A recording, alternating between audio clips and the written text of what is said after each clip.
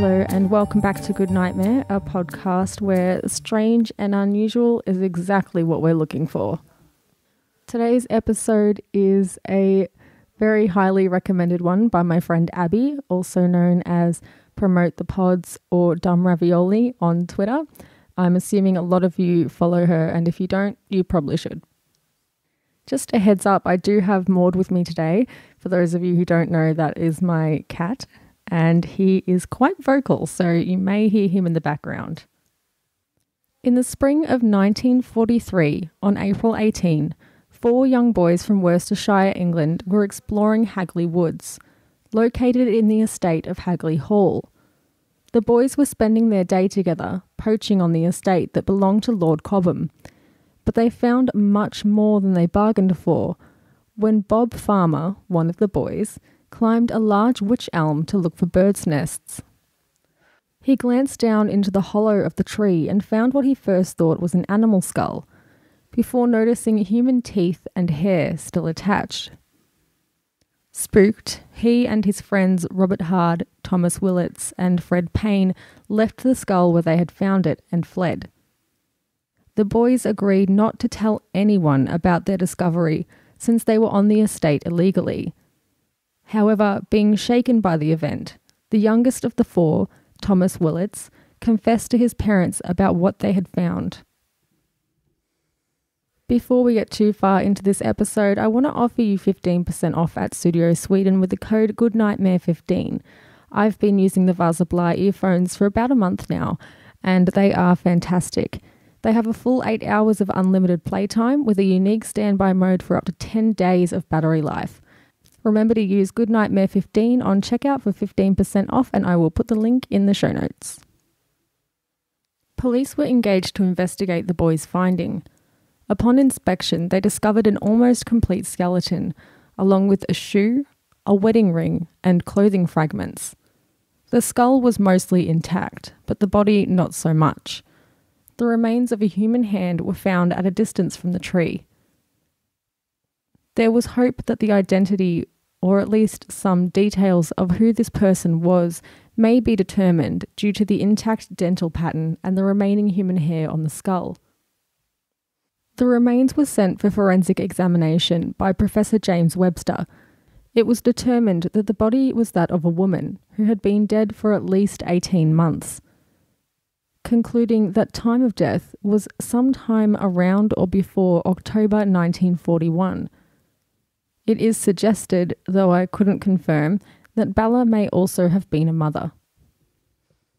There was a scrap of taffeta found in Bella's mouth that suggested that she may have been suffocated. The body itself was found in a trunk, and it was determined that the woman was placed in the trunk either while still alive or sometime before rigor mortis set in, as she would not have fit otherwise. Rigor mortis is the 3rd stage of death in which the body stiffens. In humans, this can occur within 4 hours of death. Police were able to determine what the woman may have looked like and attempted to compare her details to the records of several missing persons reports from the time of her death. Unfortunately, none of the records seemed to match the evidence. Her dental records were also sent to dentists, but again, there was no match. In 1944, a message was written on a wall in Upper Dean Street in Birmingham, reading, "Who put Bella down the wych elm?" Other similar messages, supposedly in the same hand, appeared in the years following. In the 1970s, the slightly different message, "Who put Bella in the wych elm?" spelt WITCH, was written on the Hagley obelisk near the woman's resting place. To this day, the case remains unsolved. Before we get into the theories, I just want to remind you again that I have an offer for you for 15% off your purchase at Studio Sweden with the code GoodNightmare15. I've been using the Vasa headphones and they are so light and comfortable, sometimes I forget that I'm wearing anything at all.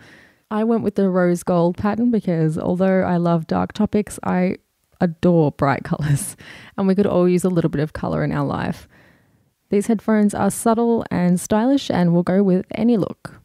That's GoodNightmare15 for 15% off, and the link is in the show notes. There are multiple theories regarding who Bella might be and how she may have come to meet her demise. In 1944, a possible victim was reported to police. The woman was described as a prostitute named Bella, who had worked on Hagley Road. Bella had disappeared 3 years earlier.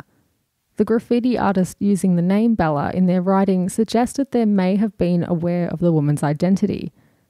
Could this have been a case of murder at the hands of men who frequented this road? In 1953, Una Mossop came forward with a statement. She claimed that her ex-husband Jack had been told by a man named Van Rolt that he had been the one who put Bella in the tree. Van Rolt claimed that he had been with a woman that night who had passed out drunk while they were driving. He claimed he'd put Bella in a hollowed-out tree so that when she awoke she'd be frightened of what had become of her and would learn her lesson not to go drinking with men.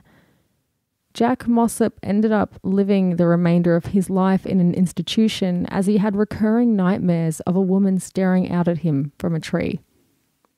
He passed away there, and it was 10 years before his wife would come forward with her statement. The statement's validity was questioned because of the amount of time it took to come to light. It also begs the question that if this was a poorly thought out prank or lesson, why was the body then found in a trunk? Who stuffed taffeta down Bella's throat, and why had her hand been severed? There have been 2 further theories that Bella was a spy who was caught and murdered. However, one of these theories that named her as Clara was dismissed as it was determined that Clara had in fact died in Berlin on December 16, 1942. She was a known spy. The other theory was that Bella was actually Clara Bella Dronkers, killed by a German circle of spies for, quote, knowing too much. While this theory is both ominous and intriguing, there's no evidence to support it. In 1945, anthropologist Margaret Murray proposed that Bella's murder was a ritual killing involving witchcraft. She suggested that the ritual was known as the Hand of Glory, in which the left hand of a person who has killed or committed a serious crime is severed from their body. The left hand often being symbolically connected with evil or Satanism throughout history. This, however, would imply that Bella herself was a murderess, or perhaps someone equally as evil as the people who killed her. As for whether we'll ever have answers, unless DNA was somehow extracted before the skull suddenly disappeared, it's unlikely that we ever will. Bella's skull went missing, or was lost, by Birmingham police. While there have been multiple searches into the documentation and possible location of the skull, it still has not been found. You might think this is an impossible situation, but this isn't the first time a person's organs, bones, or documents have gone missing in a case still under investigation. This might be something that I'll look into on the podcast at a later date. So the theory now is that unless someone happens to stumble across a photograph resembling Bella's sketch, it's unlikely the woman's true identity will ever come to light. The thought of disappearing in history so completely seems impossible in the modern age, with the paper and electronic trails that we leave behind.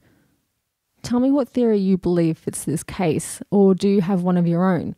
Was Bella a spy, or just someone simply unlucky enough to come across the wrong man at the wrong time? You can catch me on Instagram or Twitter at goodnightmare_s, on Facebook at goodnightmarepod, or via email on goodnightmare_s@outlook.com. As always, thank you so much for listening. Please rate, review, and subscribe to hear more and to help my podcast grow. Hang in there for a promo from another fantastic podcast that I hope you will go and listen to now. Sweet dreams. Hi, I'm Lainey, host of the True Crime Fan Club podcast. If you're a true crime addict like I am, then my show is for you. I'll peel back the curtain and give you a glimpse into the life and crimes of some of the most demented minds.